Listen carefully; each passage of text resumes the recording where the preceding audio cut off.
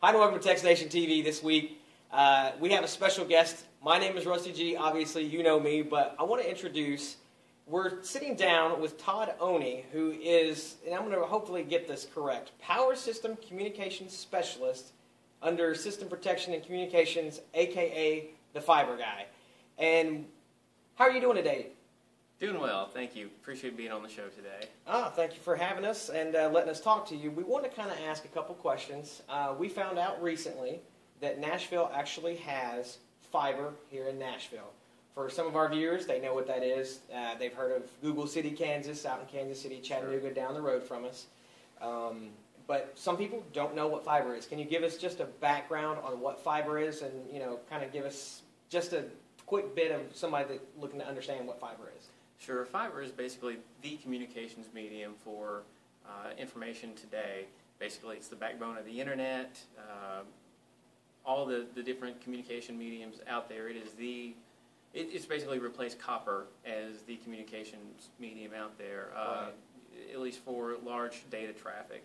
So the folks that are watching on YouTube and in different places, it's all coming. All this is coming over the internet via fiber optic cable. Okay. So we've got fiber optic cable that goes out to a certain point, because when I looked at it, NES, the company that you work for, our local electric company, they have a point where fiber stops. Fiber goes out to a certain point, and then at that point, I believe other companies may take over from that. Is that kind of like I guess an end point for them is once yours stops, they may continue from there, or are you guys building out for that, or what's kind of going on there? Well, I'll give you a little bit of a history of our fiber network, and that might help explain it a little bit. We actually started putting fiber in back in the mid-'90s on some pilot programs, and mainly for our own internal communications, from the electric center here on Church Street to our different substations around the city for communications with our substations, command and control the power system. So that was really our original focus, more our own internal needs for fiber rather than doing anything else with it on a commercial basis.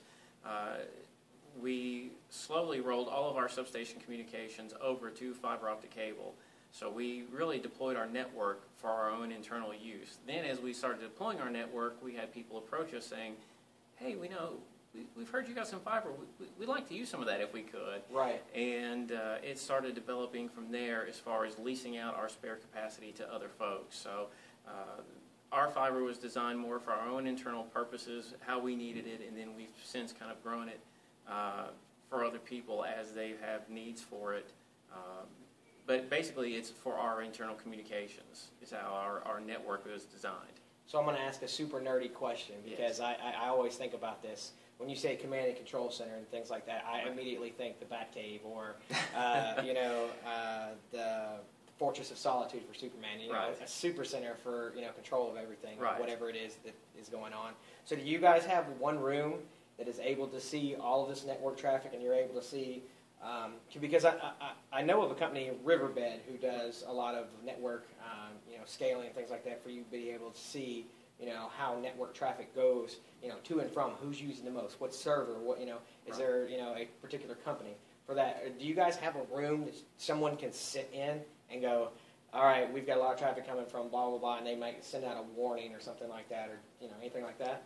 We do actually have a room here. It's we call it SCADA, which is short for System Control and Data Acquisition, but it is a big, I guess maybe war room if you want to call it that, or Fortress of Solitude, or the Batcave, and there's all these TV screens up there, these huge monitors and control desk and everything else, and it's really for the power system.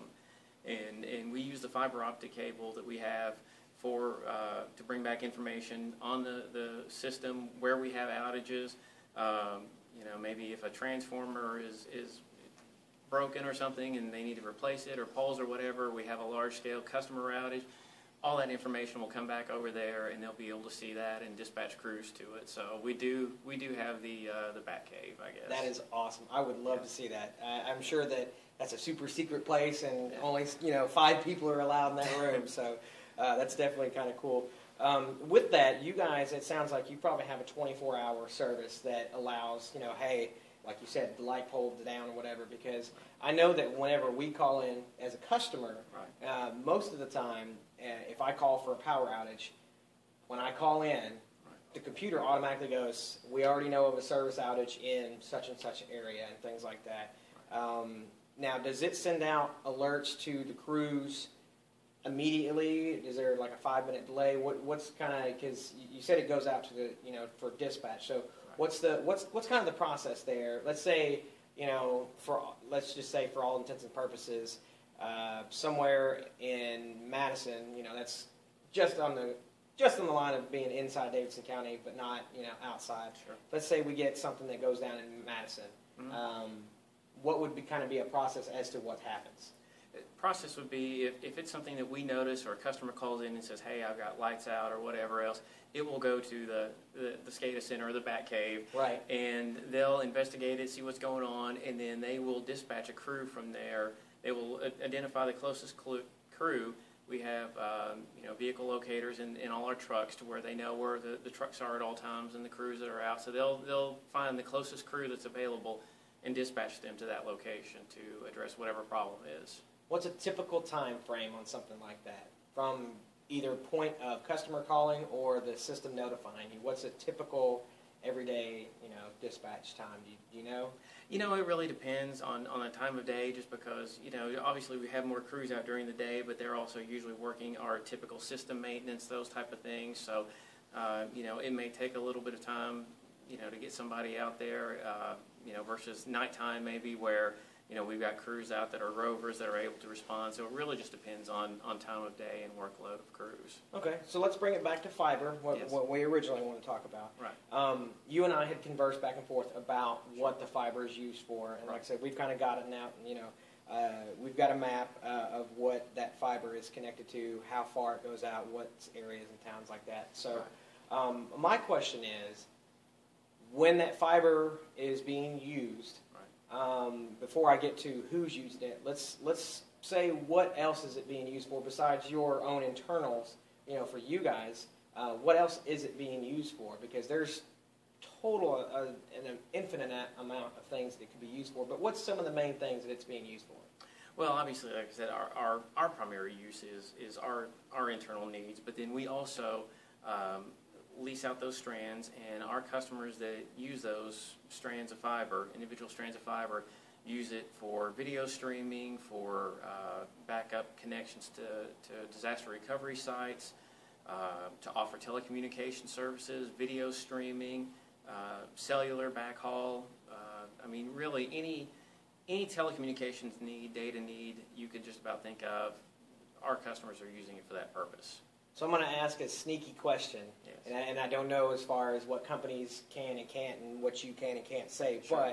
But you said cell. Yes. That first thing that pops into my mind is Verizon and AT&T. Does Verizon and AT&T use any of that for any of their backhaul for helping out with their cell towers? AT&T has their own networks here in town, so they pretty much use theirs, and Verizon uses fiber for that as well. Right. So. Let me ask you this. You said that you lease these things out and stuff like that. Right. Let's say that our show wanted to create our own cell network. And let's say that we had the money and the backing to create a cell, a regional cell phone company, sure. kind of like Metro PCS or something like that, where we start out in just one town and then maybe out to, whatever. Because I believe Cricket started out that way as, being a hometown for, I forget where it started out at, but stuff like that. Let's say I wanted to create a Nashville-based cell phone company. Right. Kind of give us some steps as to what we would need to get to be a part of that NES, fiber. As far as using the fiber goes, you would have tower locations where you would place your equipment for cell phones to connect to. But the big piece that people kind of fail to realize with technology nowadays is you've got to have some way to transport that cell phone call or that data that you're receiving from that cell tower back to an office someplace, back to a central site that will then route your call or your data or whatever else, or send your text message out to wherever it's going to go. Right. All the carriers here in town have a location like that. The fiber would be used to go from that cell tower back to that location. Now, companies could use copper for that because primarily you're using just phone. You were just using the phone portion of it. You weren't using any kind of data or anything else that required large bandwidth. Right. Now, obviously, Verizon's got 27 megs, download to your 4G phone. I haven't, at least that's what I've seen on speed test locally. I'm not sure what AT&T and Sprint, some of the others do, but you're not going to get 27 megs of speed over copper. Yeah. It's just not going to happen. So you've got to have that fiber connectivity from your cell tower back to your office. So if you all started a Nashville phone or Nashville cell, you could use our fiber to connect from the cell tower back to whatever office that you had here in town. Okay, so, and this has kind of been a burning question for me, and I think I asked you this prior to in emails. Yeah. I was talking, obviously, Kansas City, Kansas. Right. Google is doing their fiber there. Right. Even closer to us is Bristol, Tennessee. Right. Their local electric company is now doing consumer-based fiber that someone can, pay a monthly fee for. Right. And even Chattanooga, Tennessee with EPB, they're doing their electric. And I think you had said that you guys do not do anything consumer-based, but more business-based. It's more B2B for you guys. What kind of incentive does the fact that Bristol, Tennessee, Chattanooga, Tennessee, close, and then Google's Kansas City? We constantly say on the show Google City, Kansas, but yes. Kansas City.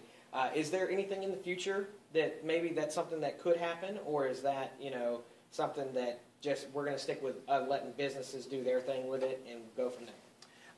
For right now, we're going to stick with letting businesses do their thing and go with it from there. And part of the thing you see with like Chattanooga and especially Bristol with those two markets is that they weren't really being very well served by their local utilities as far as the phone company and the cable company. They weren't really offering them much of a choice in internet services. So that's kind of what spurred those. Whereas here we've got AT&T and Comcast both offering higher speed services. As I mentioned, with Verizon Wireless, you're getting 27 megs on your phone, which is ridiculous. Yeah, I mean, it's absolutely ridiculous. So that's what kind of spurred some of those communities to do that. Not saying that we wouldn't do that here. We actually were approached at one point about somebody interested in leasing our fiber to offer services to residential customers, but it just didn't materialize for one reason or the other. So, if someone wanted to use our fiber for that purpose, that's certainly something we could do, but as far as NES offering that service, right now we don't have immediate plans for that.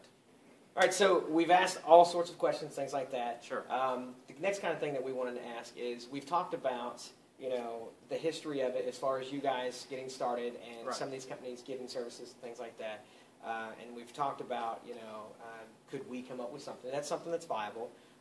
But as far as what is fiber, we've given a definition, but let's talk about physically what is fiber, because some people, again, they don't know the difference between their power plug and the adapters that go with it. So let's talk about what is fiber, and you've brought along something to kind of show us, so kind of give us an idea. This is actually a sample of fiber. This is a fiber optic cable, and actually in this fiber optic cable, as tiny as this is, there are actually 60 strands of fiber optics strands in this cable, and they are broken down into groups of 12. Each one of these little buffer tubes here has 12 strands of fiber in it, and then they are further color-coded by the individual strands, like fiber 1 is blue, fiber 2 is orange. They're broken down into little different color groups, and actually, I don't know how well that's showing up, but this actually isn't even a piece of fiber right here. This is actually the fiber with the coating on it. Wow. So you actually strip that coating off, and that's how thin the fiber is. That is super, super thin. We're talking, it looks very human hairish. It's smaller than human hair, yes. So it's very small, but it can carry a tremendous amount of data. Right now, we still haven't maxed out the amount of data we can send over a fiber optic strand. Wow. We think the theoretical limit's about 50 terabits per second of data. Right now, the largest system I've seen deployed is like an 8 terabit system. And that's usually reserved for stuff like submarine, transatlantic, trans-Pacific cables, just because you're talking a tremendous cost with that type of equipment, obviously. So with a submarine cable, you've got a limited strand, so you want to make sure you get the most bang for your buck. But we still haven't maxed out how much data we can transmit over fiber yet because of the equipment that connects to the fiber. Right. So let's talk about that. Right. We were talking earlier, it being better than coax or better than cable or even better than satellite. Right. So what's the benefits of having fiber versus any of the others? Well, several benefits to fiber over all those different mediums. The biggest thing for us, for NES, why we went with this is because of no interference on the cable. This is just pure, the strand itself is pure optical glass, meaning it's not conducted, it doesn't conduct electricity, it prevents any kind of interference. I'm sure at some point someone may have been on the phone, telephone, landline phone, and heard, heard crunching, or maybe even heard crosstalk or something like that. Yeah. You don't get that with fiber. It's just not conductive. It's only light's only traveling over it. Conductive. Again, we still haven't reached the limit as far as how much information you can push over a single strand of fiber. Whereas with copper and coax and satellite, there are currently defined limits on how much information you can physically carry over that medium. I think Comcast is up to 105 megabits per second over their coax to the home, but with fiber, you're talking easily a 100 gig system that you can deploy and carry. So, the amount of data you can transmit over this is just, it's exponentially greater than any other medium right now.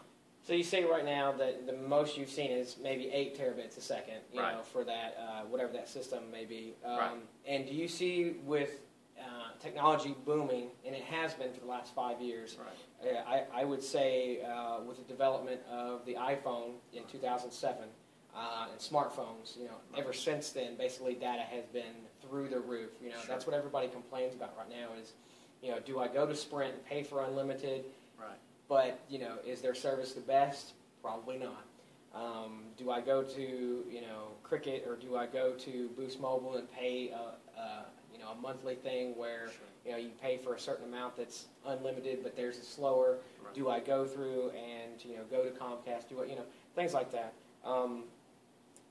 Do you see in the next 5 years that maybe you might find someone that will use that, full extent of what's capable within that fiber? Do you see that in the near future? Is there anything in development that you could see, using a large amount of data? Or, do you think it's going to be, fiber's going to be here for 10, 15 years before we ever reach the max limit?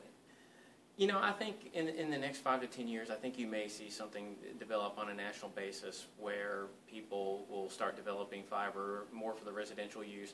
Really kind of the biggest hindrance to that right now is AT&T and Verizon and Comcast have dumped billions of dollars over the years into their copper networks or their coax networks, and they want to get the maximum return on investment for that. So they're going to try and prolong the life of those networks as long as they can. But eventually, I think you will see more and more communities and different carriers step up and start developing fiber networks to the residential market, just because there is a demand there. I think as more and more people start doing video on demand and want to do distance learning and telemedicine and different applications, you're going to see more and more fiber deployed and more use of that down to the consumer level at the house. All right, so we've talked about all this stuff like that, and what I want to ask next is, do you see fiber in the next 5 to 10 years being at every single doorstep? Not just Nashville, but nationwide. Is that something that's, because our president currently is pushing for broadband to the door for everybody to have, and he basically wants it to be, with the lack of better words, an inalienable right for everyone to have access to. So in the next 5, 10 years, do you see something like that happening that, again, not just Nashville, but nationwide, everyone having access to fiber? I see a much greater fiber deployment in the next 5 to 10 years to the house. I don't know that we'll hit every household within the next 5 to 10 years, just because there's a lot of incumbents out there that currently have facilities in place. But I think you're seeing more and more communities get involved in that, like you mentioned. Bristol, Chattanooga, Jackson, Tennessee also has a fiber plan, and you are seeing some other companies out there that are deploying fiber networks, and also wireless networks that are supported by fiber. So I think you'll see a greater development of that in the next 5 to 10 years, but I don't know that you'll see it as ubiquitous as we might hope. All right, so we've talked about all this fiber, all this thing, companies using it, what it's good to use for, and possibly coming to the door. Let's talk about Nashville in specific. NES's, I think it's called NES Net, I think is what it's called. Yes. Let's talk about the history of that and how that built. And I'm going to throw a curveball at you. Sure. Years ago, we saw AT&T laying these red, white, and blue tubes throughout town, putting things like that. And you said that that's probably a separate network, correct? Correct. Okay, so they have nothing to do with that. That was just this curveball question. But Sure. kind of give us technology, the history of the technology that's here in Nashville. You know, tell us how that got started and things like that. Sure. As I mentioned, originally we put the fiber optic system in for our own needs. We previously had communications out to our substations and different devices out in the field through a copper cable that was strung all around town. But eventually, maintenance cost on that and some of the other costs associated with it really started to become an issue for us. Plus the fact, as I mentioned, with fiber, there's no interference, electrical interference, whereas having a copper cable go into a substation that can conduct electricity, not the best solution. So we started some pilot programs back in the early 90s with fiber from the electric center out to some of our substations. We continue to develop that till now. We have fiber, as I mentioned, at every substation, every major substation that we have fiber. And originally we used that for some of the protection of the electric system communications up to our substation. We've since expanded that now to where we have our corporate traffic going over it as far as email and those type of things internally, security video cameras out to the substations. So we've expanded what we've done with it. It's kind of like anything else. Once you have those facilities in place and you think, okay, wow, look, now here's something new I can do with this that we didn't necessarily intend to. So we've expanded our network substantially compared to what we originally started out with. Just the applications that we've done with it, and then also the scope of our network as well. So we've talked about the history of it and things like that, and I think we know everything about fiber at this point. So I want to kind of ask, what kind of companies and what kind of applications have you seen that's kind of cool, something that an end user is using it for? Sure. One of the neat things, I think, we've got a couple different customers out there that are using our fiber for some different applications. With Nashville being an entertainment venue, we've got a customer that has used our fiber to connect into the Nashville Symphony, and they are doing live streaming from events at the Symphony. We've got another customer that's used our fiber to connect into Tootsie's Orchid Lounge and to do live streaming from Tootsie's. I like that. So definitely a little Nashville flavor there. I mean, nothing like fiber to the honky tonk. So that's a good application. But we've also got customers that have used it to connect into hotels, to offer Wi-Fi in the hotels, to connect into some of the local TV stations, to offer services to the TV stations and for backhaul. So there's really a lot of different applications you can use the fiber for.